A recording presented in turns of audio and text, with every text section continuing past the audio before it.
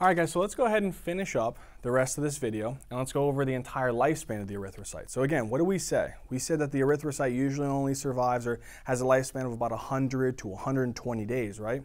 So why does it actually start wearing down after that amount of time? What is it about the red blood cell that's actually changing over time? Well, before we even go into that, we need to understand the normal cytoskeletal structure of a red blood cell so that we can describe specifically what's happening and why this whole destruction pathway is occurring. All right? So let's come down here to the right corner and let's look at a red blood cell membrane. So if you look, you see this web protein right here that's inside of the cell membrane? This is, if you don't remember any of the proteins, remember at least this one, please. This protein right here, this webbed pink and purple protein, this protein is called spectrin. Super, super important protein. So spectrin is going to be this protein. Another protein, you see this orange protein right there? That orange protein that's binding the spectrin to the cell membrane, that orange protein right there, this orange protein is called ankyrin. It's called ankyrin, right? So it's anchoring the spectrin to the cell membrane, right? So again, we got spectrin, which is this web-like protein, and then we got the ankyrin, which is anchoring the spectrin to the cell membrane. Why are these proteins so important? They're what allows for the red blood cell, because you know red blood cell is only about, on average, about 7 to 7.5 micrometers in diameter, right? It's about 2.5 micrometers in thickness. Well, what happens is it has to squeeze through capillaries that are sometimes smaller than he is, right? So he has to be able to bend and flex and be very, very pliable to squeeze through capillaries. So spectrin and ankyrin are what allows for that process to occur. There is other proteins out here that I drew in blue. Are they as significant? No, but they're good to know, I guess. I'll write them up here for you, a couple of them. You can have what's called glycophorin. You can have what's called band 3 protein 4.1 and 4.2, all those buggers right there. Are they important? Not as necessarily important. The main ones that you really need to remember is spectrin and ankyrin. But all of this cytoskeletal structure was what allows for that red blood cell to be pliable and allow for deformation and change its structure. But what happens is, as these red blood cells get older, these proteins start becoming, they start getting degraded, they start breaking down. And so what starts happening to the red blood cell's membrane? Can it be flexible anymore? No, it starts getting rigid and tough, and it won't allow for that deformation anymore. And then that's when it gets destroyed, because we have a spleen here, this purple organ, right? In the spleen you have these capillaries. They're called sinusoidal capillaries. And if you remember anything about sinusoidal capillaries, if I look here, a sinusoidal capillary has huge, what's called intercellular clefts. Really big intercellular clefts. So you have endothelial cells here,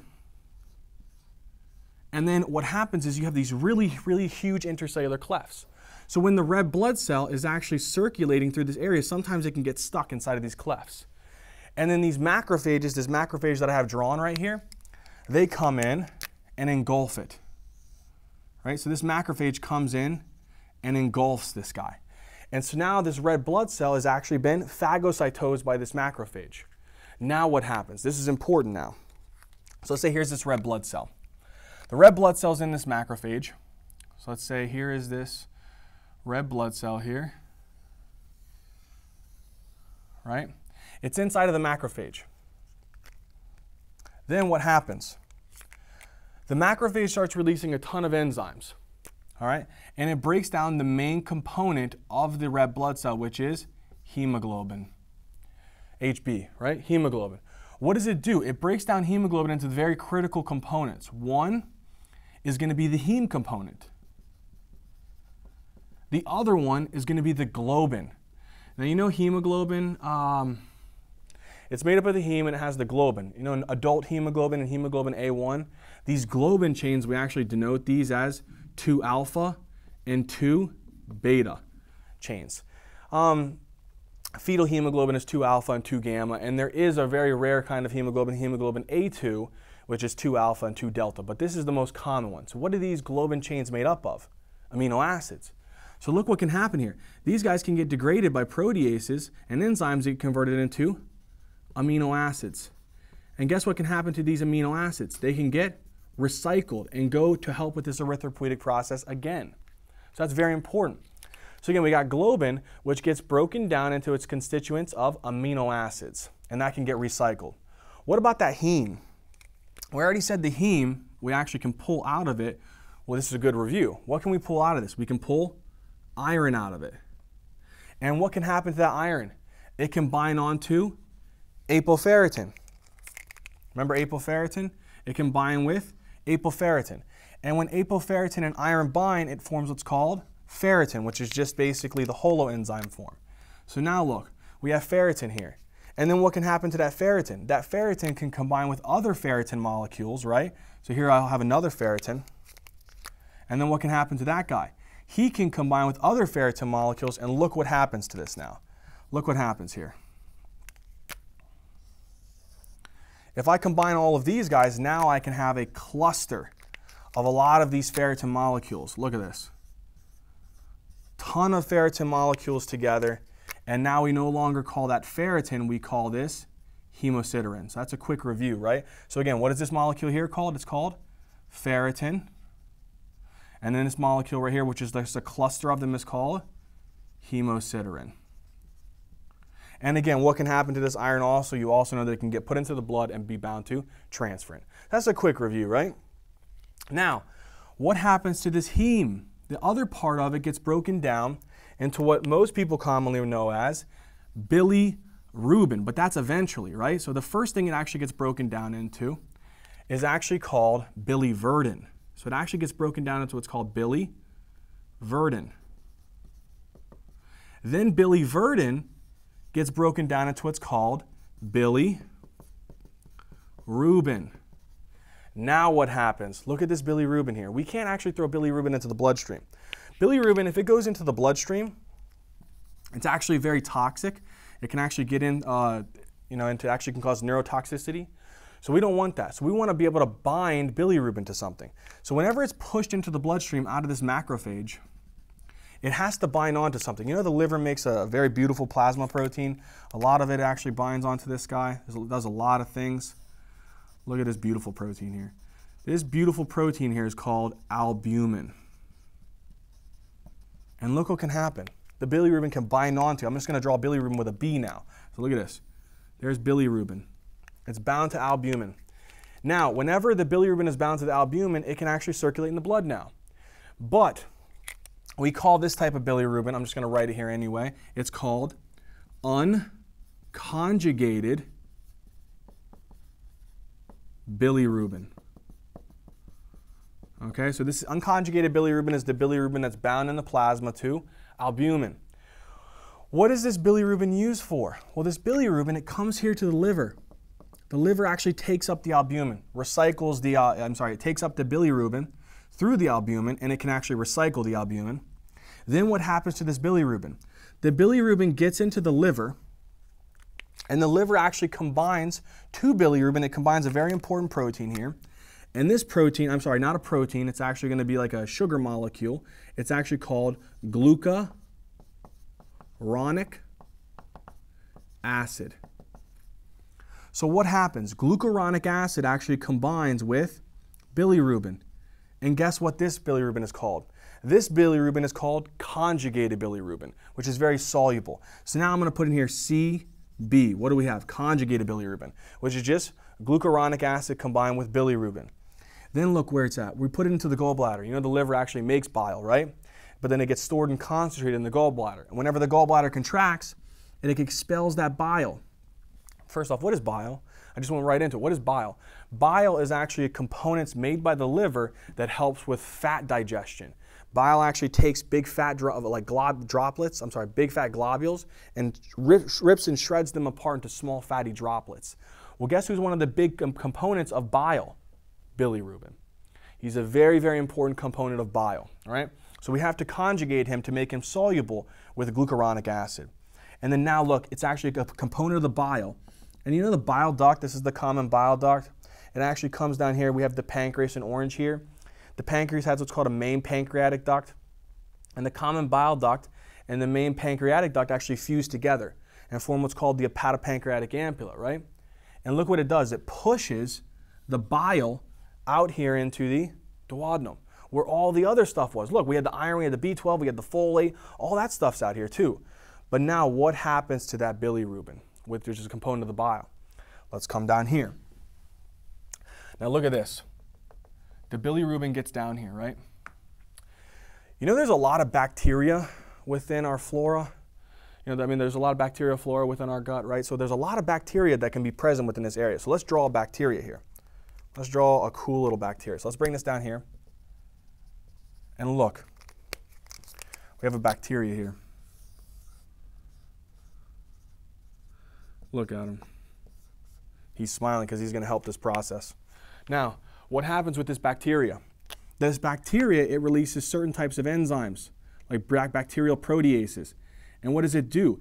It breaks down bilirubin into a different form, which now we call, get ready for this sucker, urobilinogen. That's a heck of a name, right? So urobilinogen. So again, what happens? Bilirubin combines with glucuronic acid, gets put into the bile, which is one of the major components of the bile, comes down through the common bile duct, fuses with the main pancreatic duct, forms the hepatopancreatic ampulla. It gets pushed out into the duodenum, which is the first foot of the small intestine. Now it's a component of the bile. It goes all the way down to usually the large intestine, which is where you're going to have, it can be in the small intestine or the large intestine, where you have your bacteria flora. And this bacteria flora releases proteases that breaks down the bilirubin into what's called urobilinogen. So now look at this urobilinogen. The urobilinogen, some of it, a small portion of it, about 10% of it, can actually get absorbed. It can get reabsorbed back into the bloodstream. So it can actually get reabsorbed back into the bloodstream here. And then some of it can actually go to the kidney. And when it goes to the kidney, some of it can go to the kidney, and when it goes to the kidney, it actually is what's caused the yellow color in your urine. Well, that's what causes it. It's because of the urobilin. It's urobilinogen when it gets into the bloodstream, but when it's excreted out through the kidneys in the urine, it's called urobilin. We'll talk about that in a second. But some of the urobilinogen can actually get recycled. It can go back in that process there. So it can go back into the glucuronic. It can go back and conjugate with the glucuronic acid and just come back and keep getting recycled, okay, through what's called the enterohepatic circulation. Now, some of the urobilinogen will actually continue to get broken down in the intestines, right? And when it gets broken down into another chemical, which we actually call stercobilin. And this is what makes your doo-doo brown, all right? So stercobilin is what causes that pigment within your poo-poo to make it brown, right? So this is what causes that brown pigmentation within the doo-doo, all right? So how the heck did I get from urobilinogen to stercobilin? Well, you know another name for urobilinogen is actually fecal stercobilinogen, okay? So urobilinogen actually has another name. We can actually, in the GI tract though, it's called fecal stercobilinogen, all right? So urobilinogen, if it's in the intestines, it's called fecal stercobilinogen. And whenever it continues to get broken down, it produces stercobilin, which produces the brown pigmentation in the feces. Why the heck would I mention this brown pigmentation in the feces? You know, if someone actually has a gallstone, maybe there's some type of obstruction within the common bile duct or the hepatic ducts or something like that, right? Or it's actually, let's say it's blocking the hepatopancreatic ampulla and you can't secrete out that bile. If you can't secrete the bile, will you have this urobilinogen or stercobilin within the feces? No. And would the color of your feces be brown? No. So this is a good clinical indicator of some type of obstruction within this biliary or pancreatic pathway where you're not actually pushing the bilirubin out. So that's really, really important. Another thing about this is if there does happen to be a gallstone blocking this common bile duct, what can happen? Well, this bilirubin can get pushed into the bloodstream.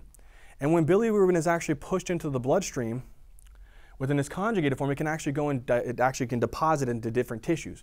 One of them is the sclera. And what does it cause? It causes like a yellowish coloring of the sclera, or maybe even some of the palms of the hand or other parts of the body, and that's called jaundice. So you're probably wondering why I'm mentioning it. It's for that, so we can have some clinical indicators of that, okay? So now, we have literally gone over all the destruction pathway of an erythrocyte. So again, let's just real quick run through a quick recap. Why does this happen again? Because of the breakdown within spectrin and chiron within the red blood cell, or due to the breakdown of glycophorins, band 3, protein 4.1, protein 4.2. Are they important? Yes, but not as important as these two. When these guys start actually wearing down or getting broken down, the red blood cell can't be as flexible, it can't be as pliable, and it gets stuck inside of the sinusoidal capillaries, which are in 3 places: liver, spleen, bone marrow.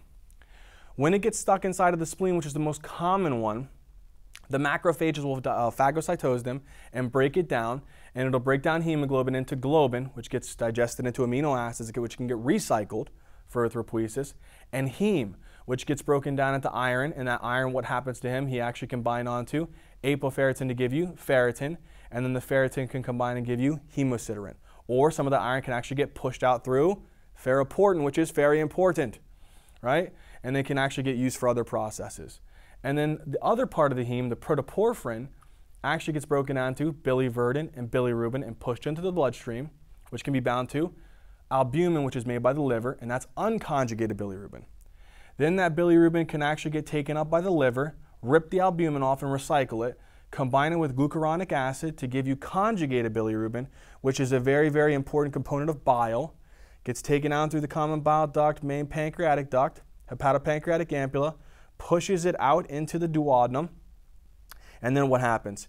It can actually undergo breakdown by some of these bacterial flora, and then the bacterial flora will break down the bilirubin into urobilinogen, or also called fecostercobilinogen. And that urobilinogen, some of it can actually get reabsorbed through the enterohepatic circulation and get reused, or it can actually come out in the urine, which causes the yellow color of the urine, which is urobilin. And then the last thing is, if the urobilinogen continues to get degraded and broken down, it's what causes the brown color within your poo, all right? And that's called stercobilin. And again, why is that important? Because if we don't have that color, you might know that there's something going on within that biliary duct system, right? Maybe a gallstone. And if there's a gallstone, depending on where it can actually cause backflow of the bilirubin into the bloodstream. It can cause jaundice, the yellowing color of the skin, or the sclera, right? All right, guys, we basically went over all the erythropoietic process and the lifespan of an erythrocyte. I hope it helped, guys. All right, see you, Ninja Nerds.